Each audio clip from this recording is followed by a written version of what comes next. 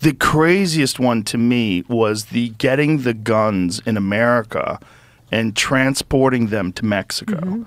That is going on, and then it's going on with cops. It is.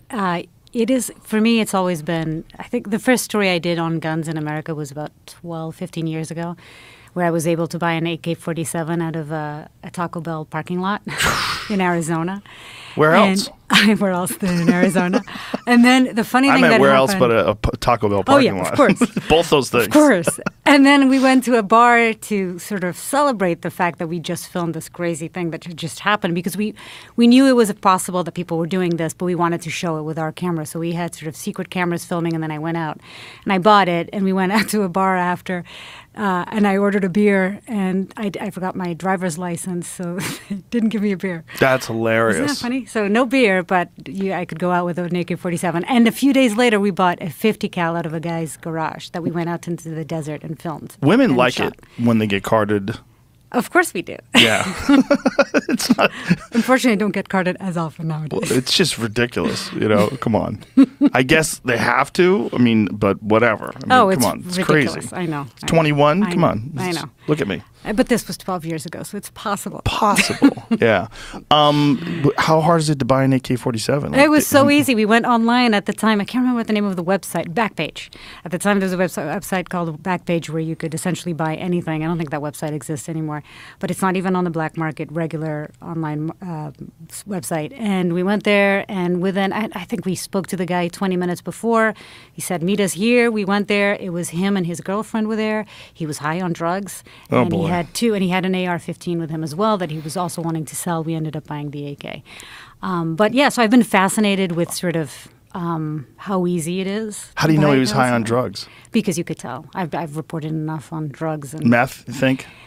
At the time, probably. He was very jittery. Yeah. Yeah, it was definitely an upper of sorts. Jesus.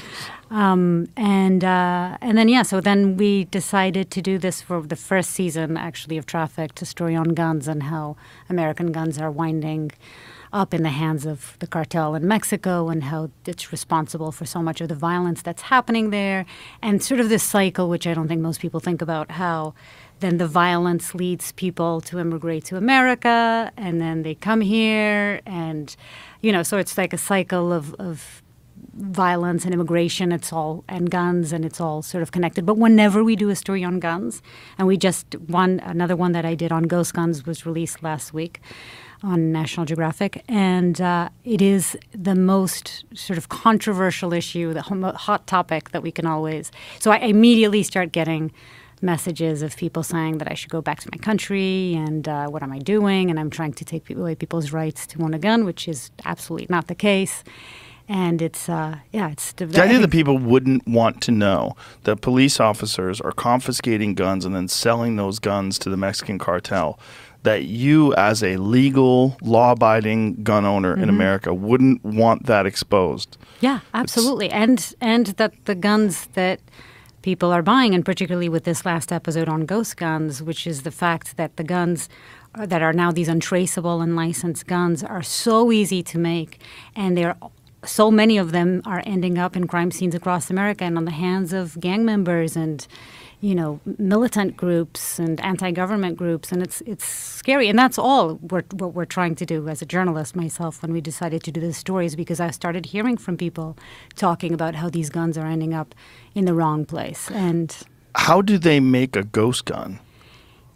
It is. I'm happy you're asking that, because I think it's the biggest. People don't understand out there. They think that when you talk about ghost guns that it has to be 3D printed. It's not. A ghost gun is an untraceable gun. Doesn't mean that it has to be 3D printed. However, nowadays, it's basically, so it's a gun that doesn't have a serial number. And it could have had a serial number, and the serial number was scrubbed, and maybe they put a new fake serial number in there. But what happens is, because of the 3D printers, it's now super easy to just print a gun or gun parts at home. So there are all these companies out there who sell 80% kits that have everything to build a gun except for the receiver. But there's a company, for example, called Defense Distributed, ran by Cody Wilson, who was the first one to use a ghost gun, or a 3D printed gun. Actually, it was called the Liberator. And he got in all sorts of trouble. The Liberator. Yeah. And he's a strong believer in, he said he wanted his company to be sort of the WikiLeaks for guns, so that everybody could have access to guns. So he sells these kits that are 80% kits, and it's everything you need to buy a gun except for the lower receiver, which is what the ATF and the government actually considers to be the gun. What part is the lower receiver? It depends on which weapon, I believe, but it's the bottom. On the guns that he's selling, it's sort of the bottom piece. Oh, okay. There's the Liberator. Yeah, that is a Liberator. Yeah, so this is all 3D printed, and he showed me. So that's an actual gun, that plastic thing? That is, and somebody pulled that on me, I'd be skeptical. And this was several years ago. It's evolved a lot. It's evolved a lot since then. Yeah. Ghost gun. Wow. Yeah. So that's a real gun, that plastic thing? Ghost guns too. Yeah. And so, but if you want to see some of the new ones and what they're making, and these are also ghost guns. And some of that is metal. So where do some they of get it is the metal parts? It can be all 3D printed. Some of it is metal, so you can buy it from companies like Hoodie Wilson's. And then they 3D print metal? Oh, nowadays, yes, you can. Really? You can have it's like a polymer. I can't remember. Polymer. Polymer material that is. Yeah, that's what a lot of the guns are actually like made a carbon fiber Yeah. or something. Because I've seen carbon fiber barrels for hunting rifles. They make them very light so that people can take them into the backcountry when they go deep into the woods. There's all the kind of parts you can make with 3D printed metal stuff. Oh, one of the craziest things we filmed for this Ghost Gun episode was actually these teenagers that were also making 3D and ghost guns, and they came to the desert with us, and we spent a whole day with them shooting guns and showing us what they build. And they were also making drop-in sears, which are little pieces that transform a gun from semi-automatic to fully automatic. And they're illegal actually in America. You can't buy that at a gun store, but they're making them for 50 cents. Yeah, it's a crazy world.